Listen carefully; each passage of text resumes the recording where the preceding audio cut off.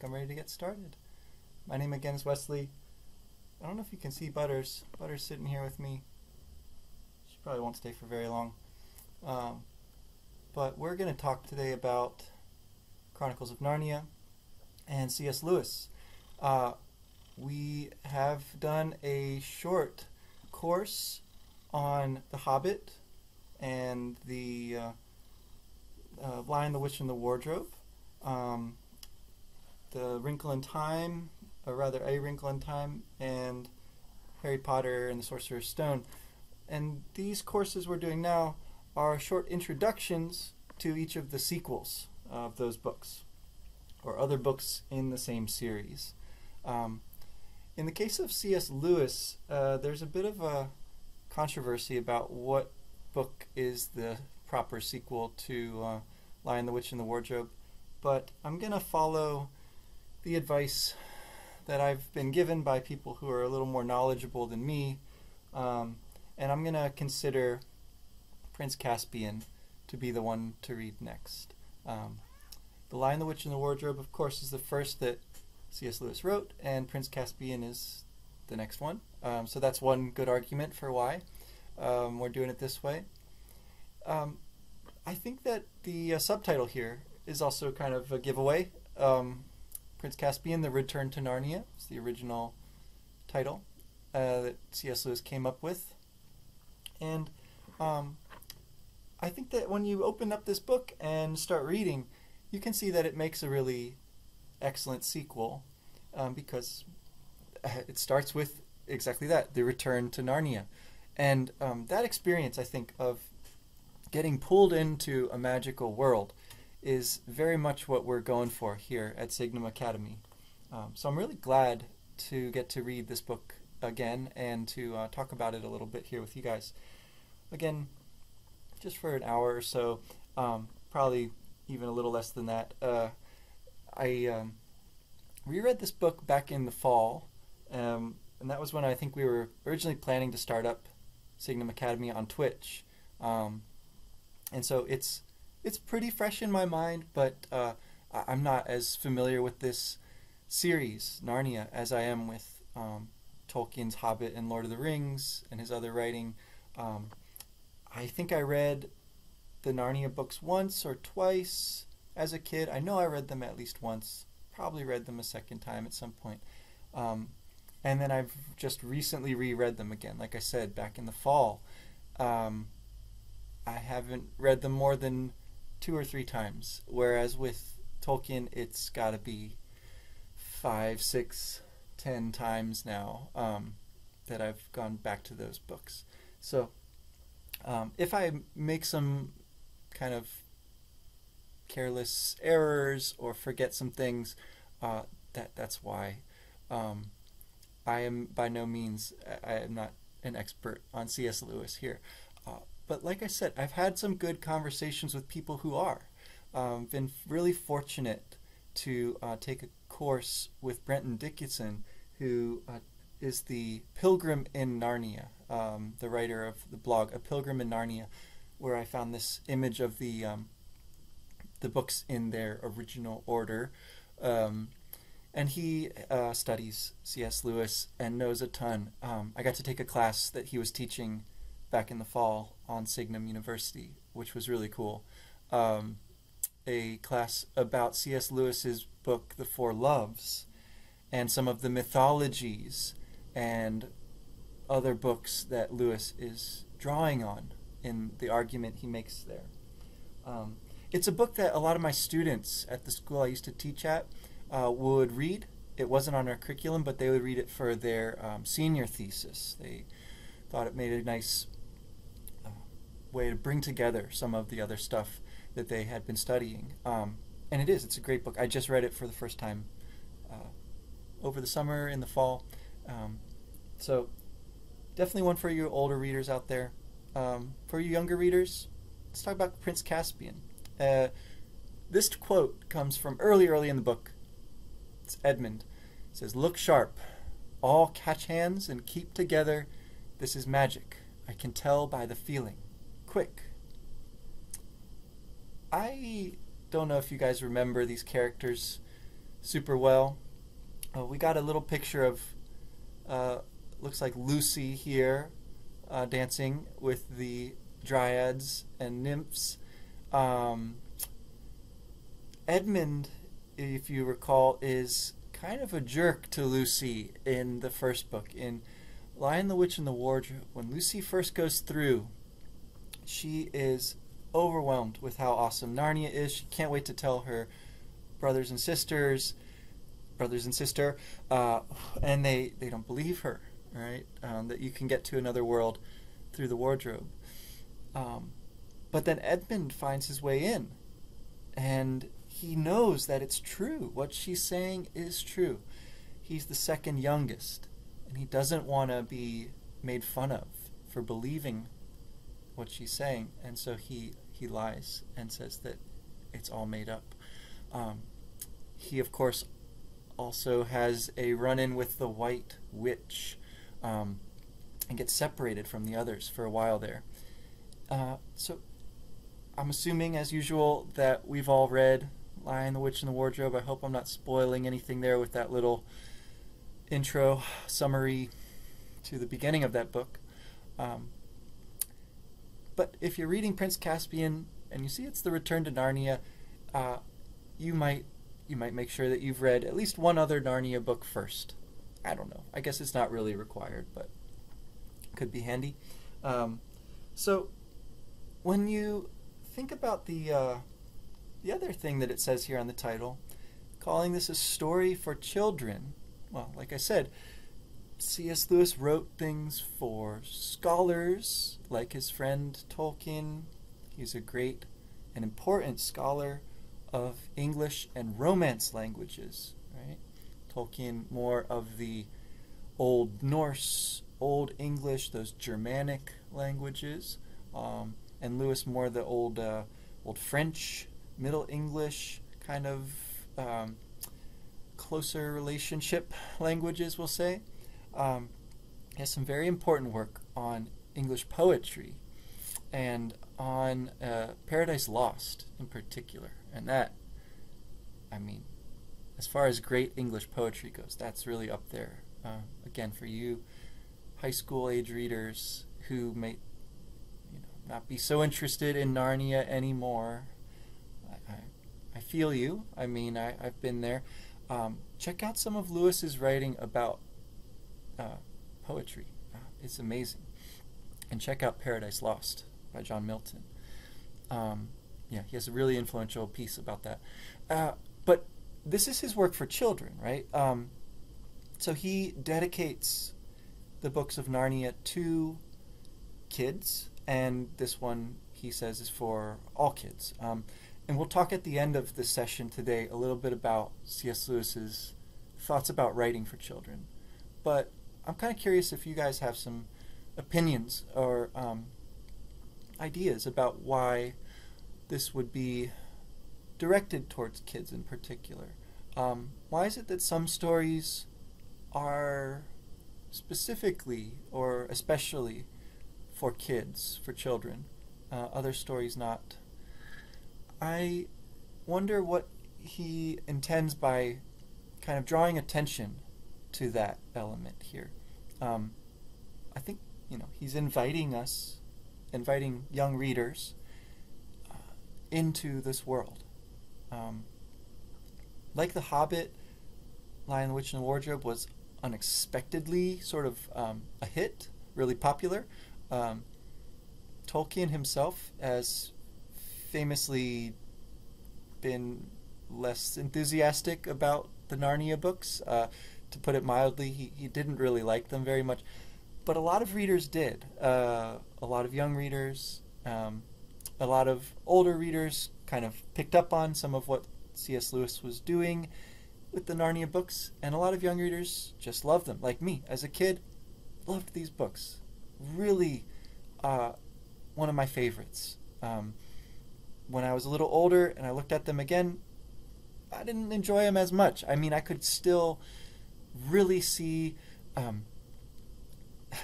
the fun and adventure of these books, but the writing, the style of writing, was a little less interesting to me. I thought of myself as being pretty sophisticated and good reader, and these are really easy. They're easy books for an older kid. For a younger kid, they're just right, I think. For a beginning reader, they will certainly challenge some new words, some ideas might go over your head. So C.S. Lewis and his Narnia books are clearly directed towards children in a way that, like we were talking about last time, some of Tolkien's sequels to The Hobbit really move in a different direction.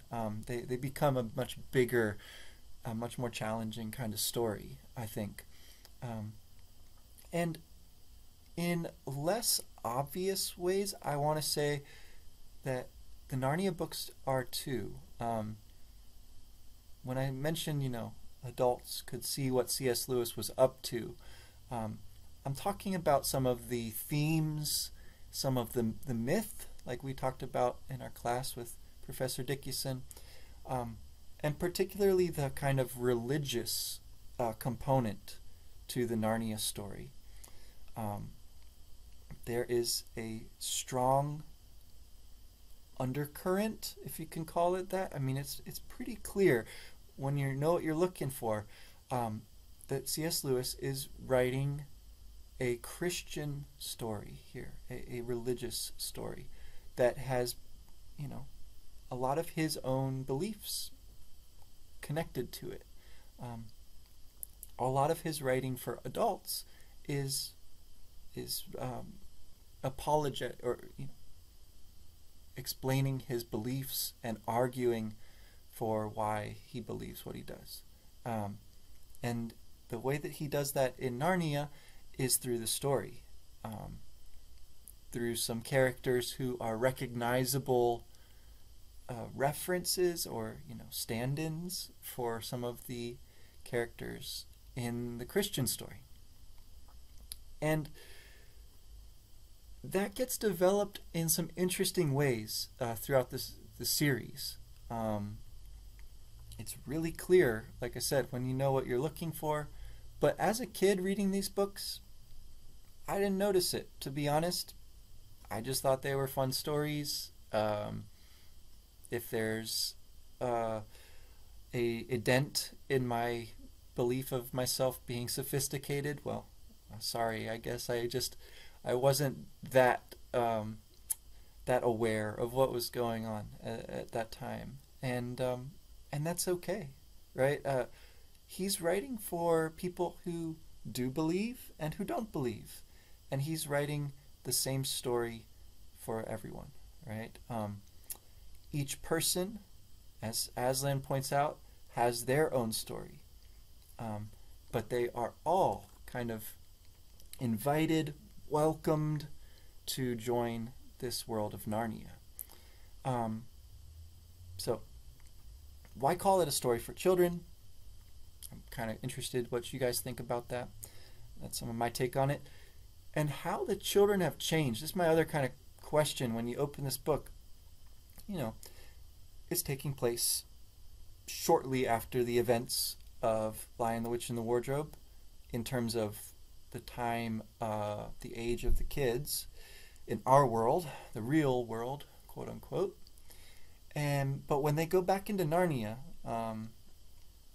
they see that Narnia has changed quite dramatically.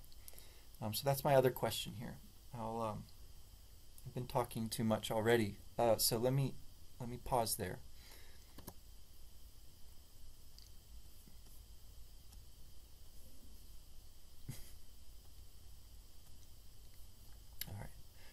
I'll check back and see if you guys have some thoughts on these.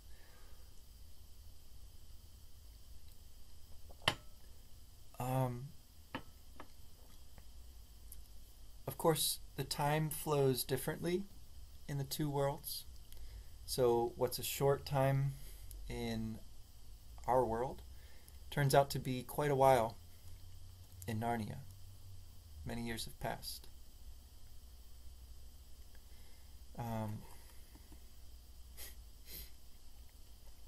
So, in terms of time periods, the movement back and forth between worlds, and the flow of time, again, these are some of those ideas that I think go really pretty deep when you start to think about them. And that whole theme of belief and trust, telling the truth and lying, and maybe that there's certain things that children can see better than adults can. These are all, I think, some of the really interesting things about Narnia now that I look back at them for a third time, let's say. So when you're reading Narnia for the first time and you're just reading for fun, you don't have to worry too much about, what's going on here with the time travel. It just works really nicely in the story because it gives us a new kind of scene, right? It's Narnia, and yet it's sort of this different place, right? It's new, it's fresh. We're not fighting the White Witch this time. She's been defeated for the moment. Instead, we have this kind of rightful king question, right? The title, Prince Caspian, that focuses us on this new character who we're hoping can win his kingdom back, right?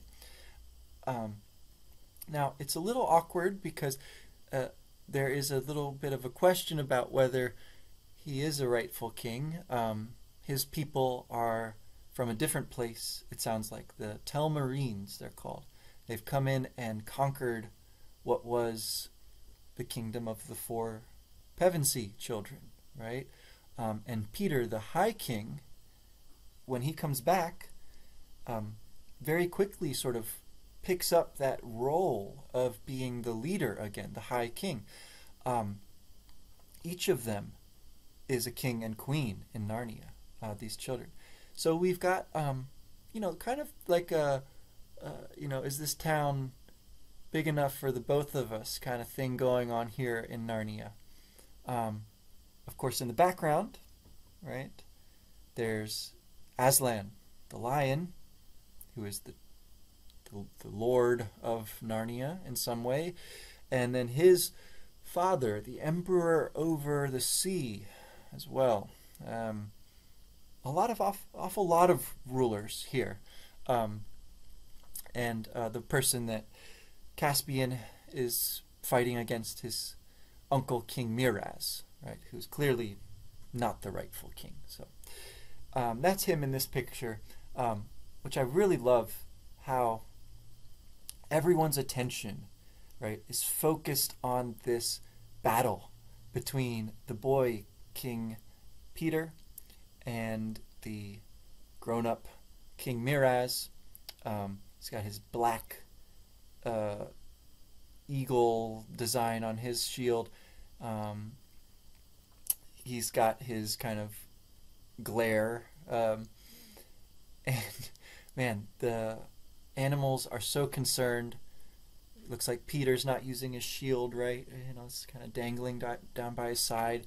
We can see the soldiers on the other side looking on, cheering for their king. And then off to the side, right, we've got the giant, the centaur, the bear. Again, this is part of what Tolkien was not as keen on when it came to Narnia. The way that C.S. Lewis is very happy to throw in the talking animals, the giants, the centaurs.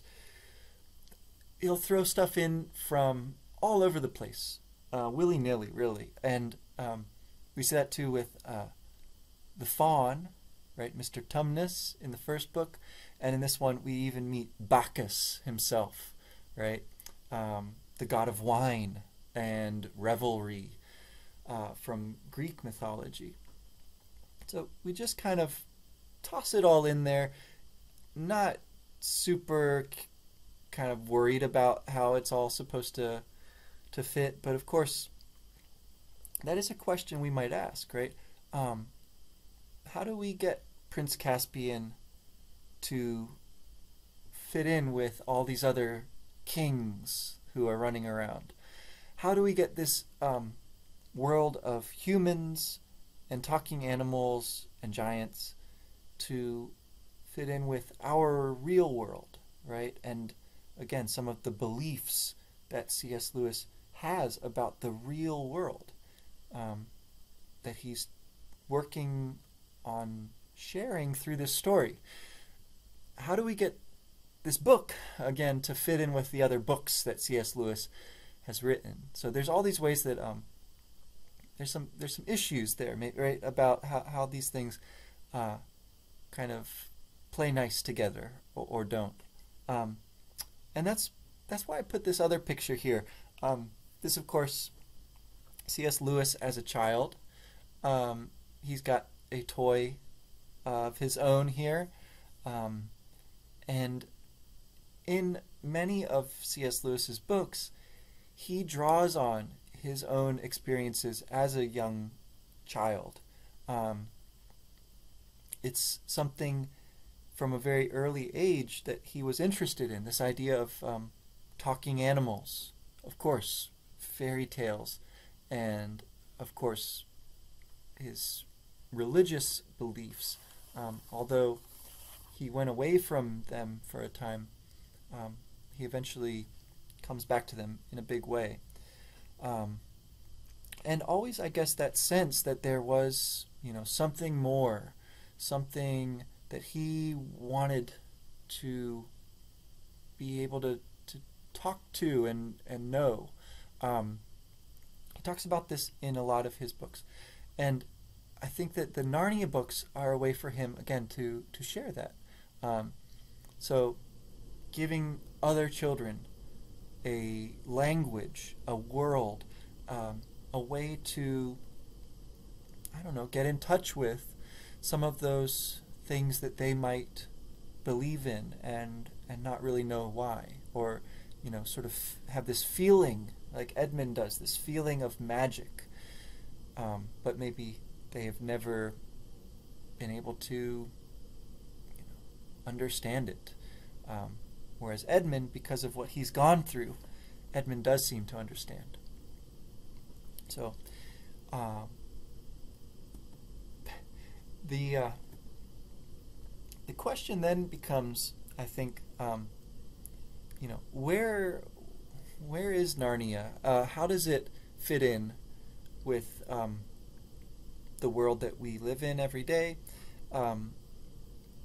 In terms of the book, each one has its own map, and this is the map that goes with Prince Caspian. We have the slightly older way of saying the castle of Miraz, his castle, in Beaver's Dam.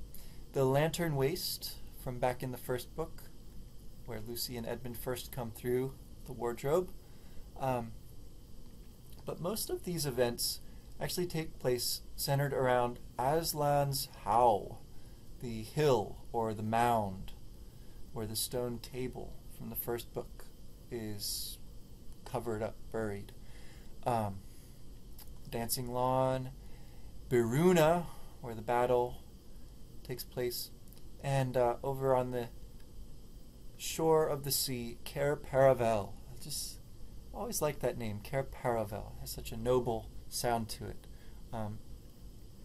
Then down here, the Bulgy Bear, the Truffle Hunter, right? So some other kind of silly or playful kind of names. So again, we have this kind of neat mixture. Off to each side of the map, there's other lands that we're gonna explore in other books, right? We'll go down into Archin Land and the Horse and His Boy. We'll go up to the north, where the giants live, in the Silver Chair, right?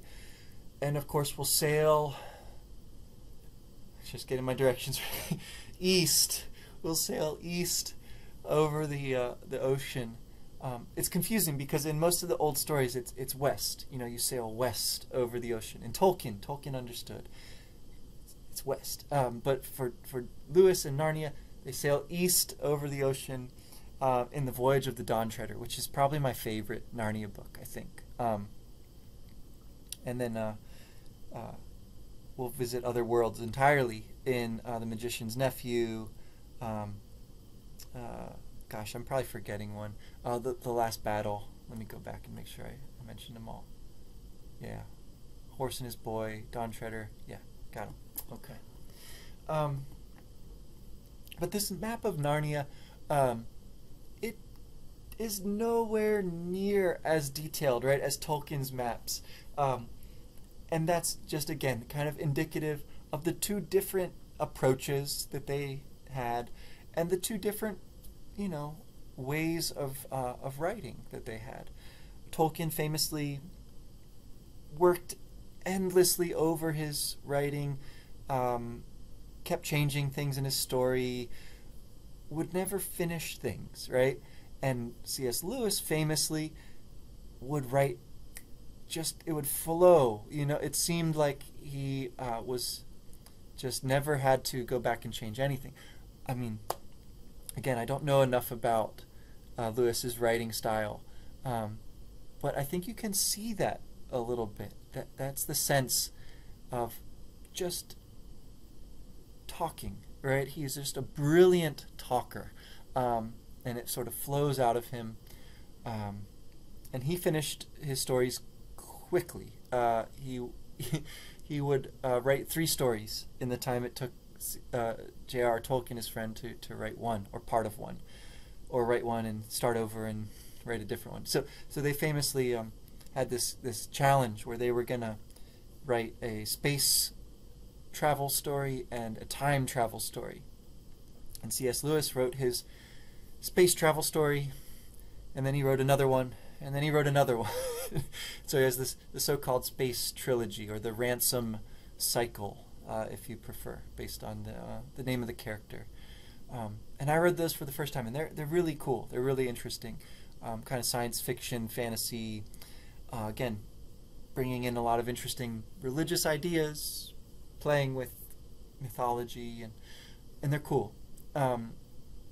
Meanwhile, J.R.R. Tolkien is supposed to be writing his time travel stories, and he sort of writes one, and it's never really finished. And that's one of Tolkien's books that I haven't read. There's versions of it that exist that you can find. There's one called the Notion Club Papers, and gosh, the name of the other one is escaping me.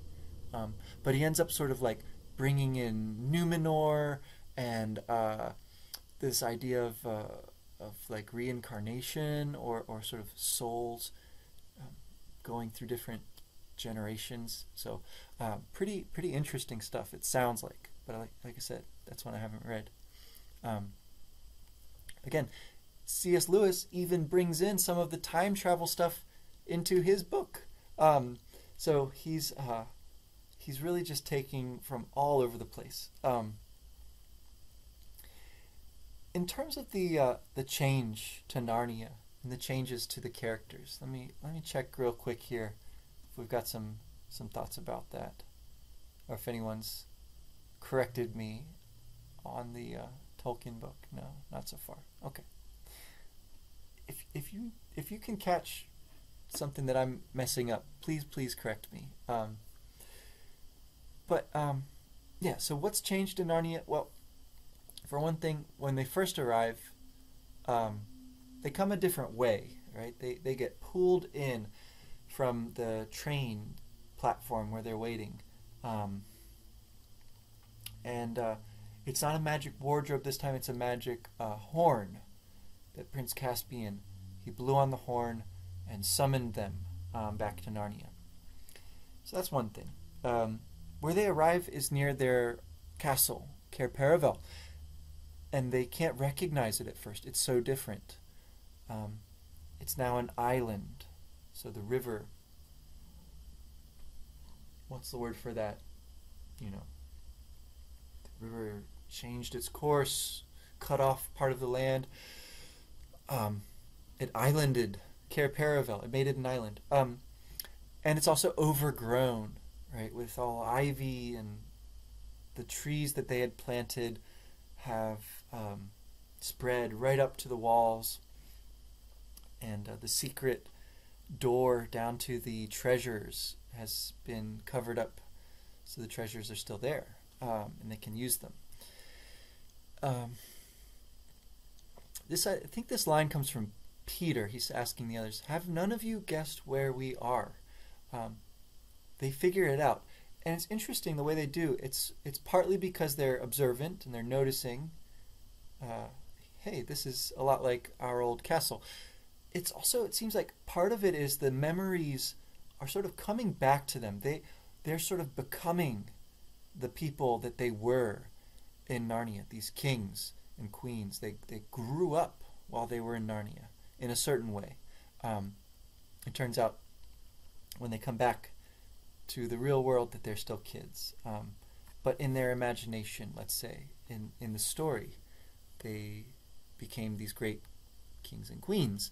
And they still are. They really, that's sort of who they truly are. When they come to Narnia, that's that self coming out, right? So that's, I think, part of what it means to go to Narnia, right? Is to become the person you truly are. Not to be shy or ashamed, right? But to be proud. They have these incredible gifts, these talents, skills that they have, and also these treasures that they can use in Narnia. Each of them has a special kind of ability. So again, I'm always thinking of these books like if they were video games. You'd have your party, your role-playing party. Each one has their kind of role that they fulfill in the group, and together they make this kind of unstoppable team that's going to save the world, of course, like every RPG, every role-playing game. And not just any role, right? But they, again, are the kings and queens of Narnia. They, with Aslan's support, were there for the golden age of Narnia, after defeating the witch, when all the different magical creatures, the talking animals, lived in harmony. And so to rule in Narnia, to really be the ruler, it seems like King Miraz has got totally the wrong idea, right? To sort of kick out all the talking animals, to pretend they don't exist, right? To imprison the nurse, the poor nurse, and banish her just for telling stories about them to the prince.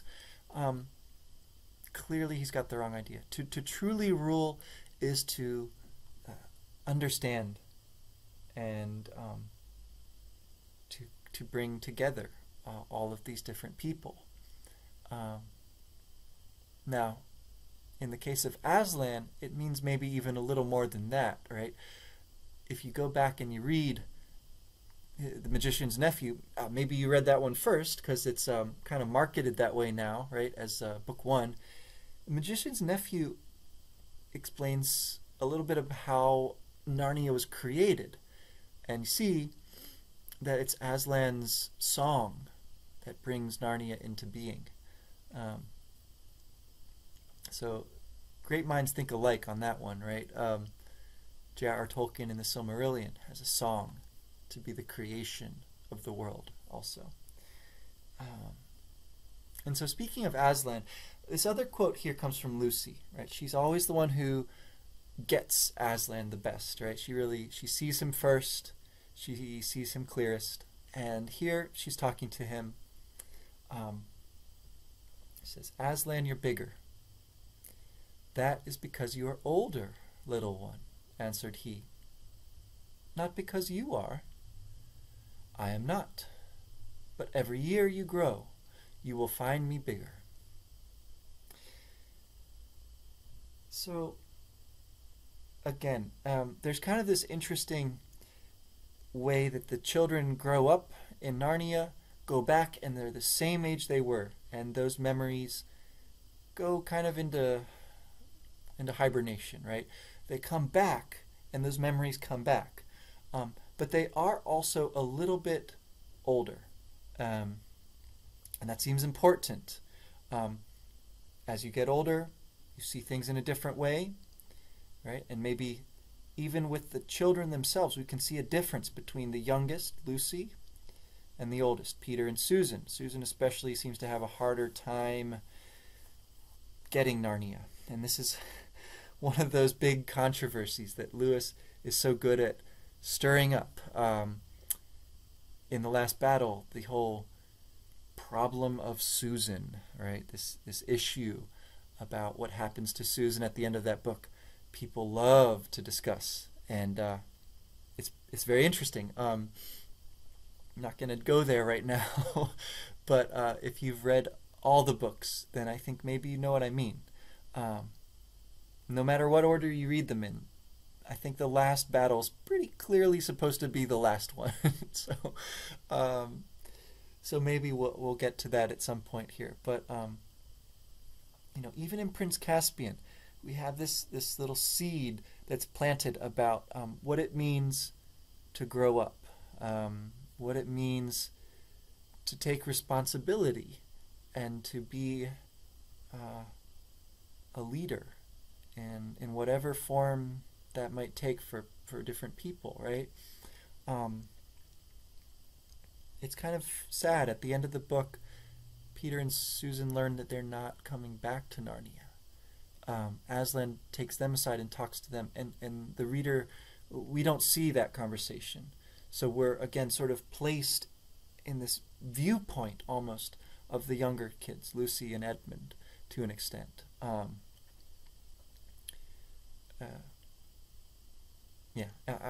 Let me not go there. But anyway, as you get older, Aslan gets bigger. That's kind of cool. That's a cool way of talking about this sense of the reality of what Narnia might really be, right? And what it might really mean to go there, to rule there, to sing and create there. So I don't know about you, but when you get older and you go back to these books, I think you do find that they grow, they get bigger too.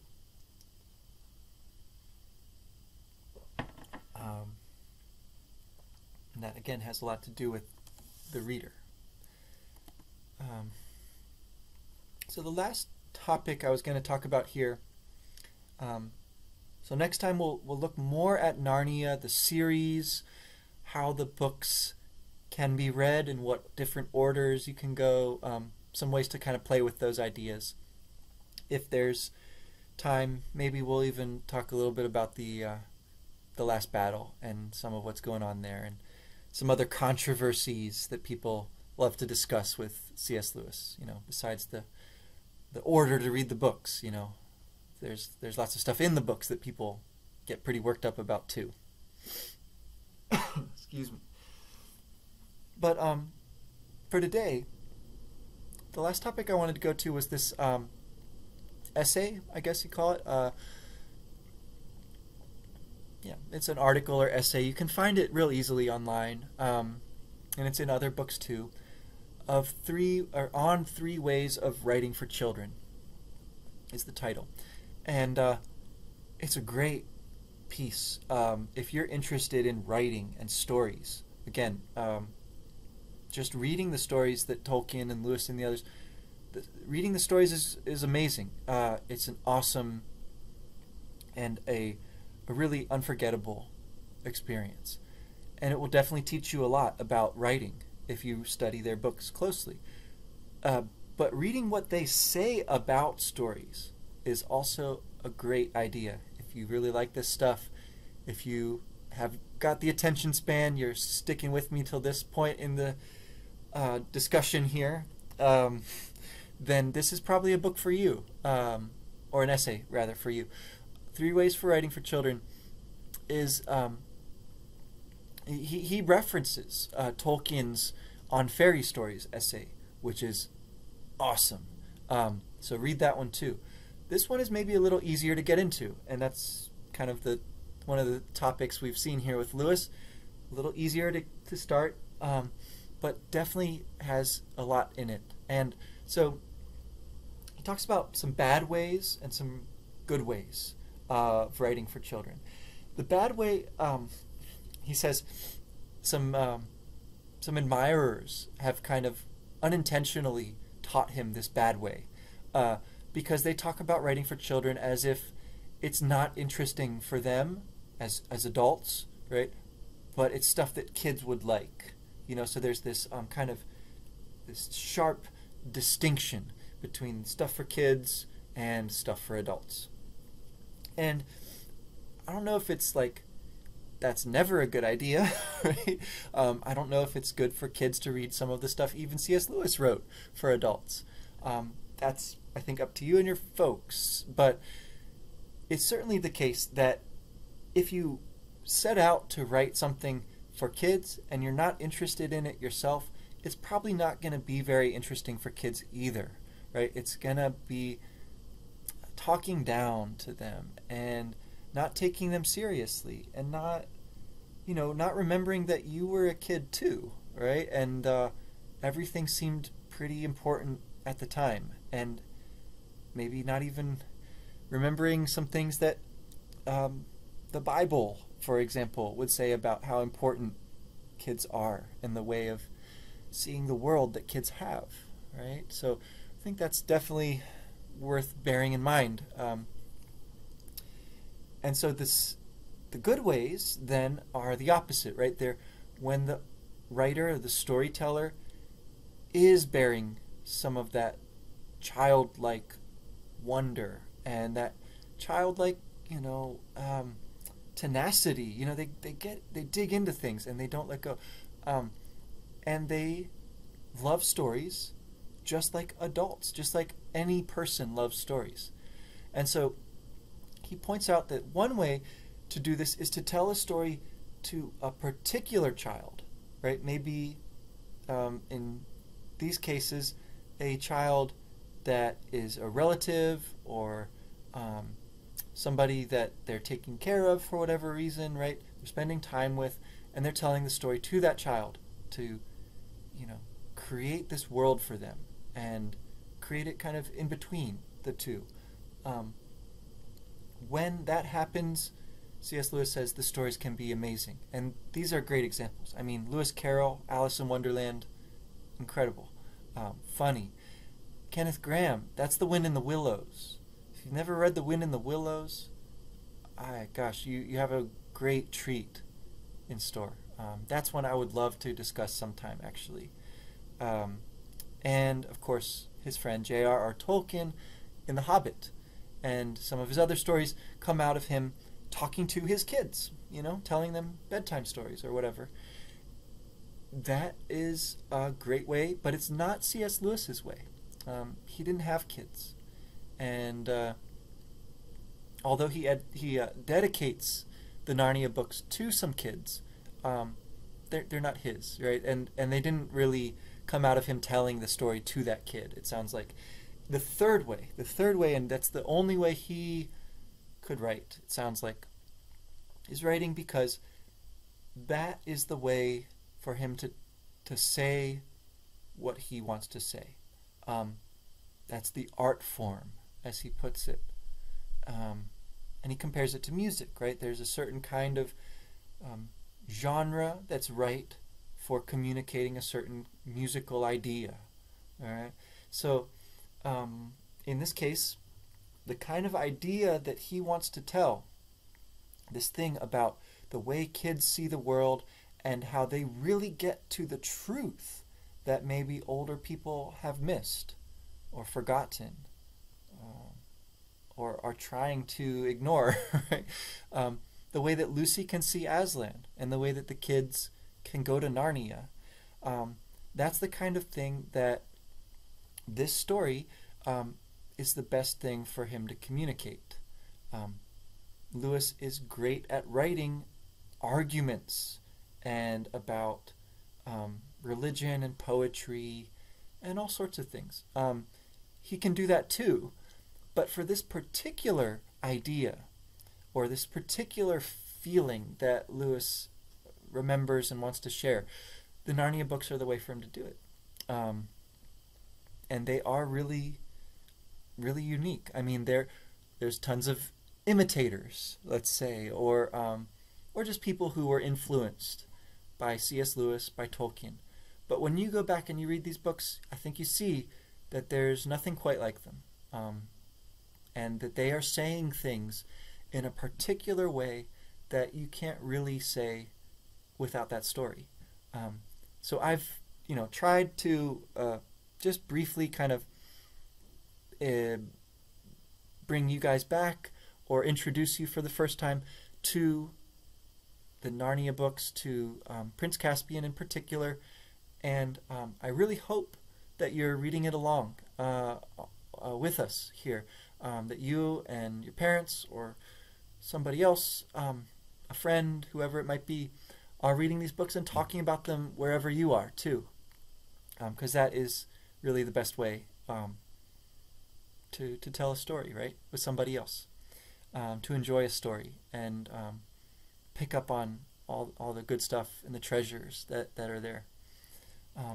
Again, as always, you can send us comments and questions here at Signum Academy. Check out our website, and stay tuned every other Monday on Twitch. We'll be here, and next time we'll go back to the great Narnia reading order controversy and some other issues that people have with the Narnia books, and see if we can dig into that a little bit. Again, suggestions for other books to read, very glad to hear them. And these are my suggestions for you. Yeah, check out Alice in Wonderland, Wind in the Willows, of course Tolkien, and 3 Ways for Writing for Children, and some of the other essays of C.S. Lewis. A good introduction to those, again, A Pilgrim in Narnia. If you look up that blog, if you do it soon, I think he's doing like a giveaway celebrating his 1000th post on the blog. That's Brenton Dickinson. Again, check out the blog soon then, and you could win a book or something. Good luck, everybody, and as always, happy reading. We'll see you next time.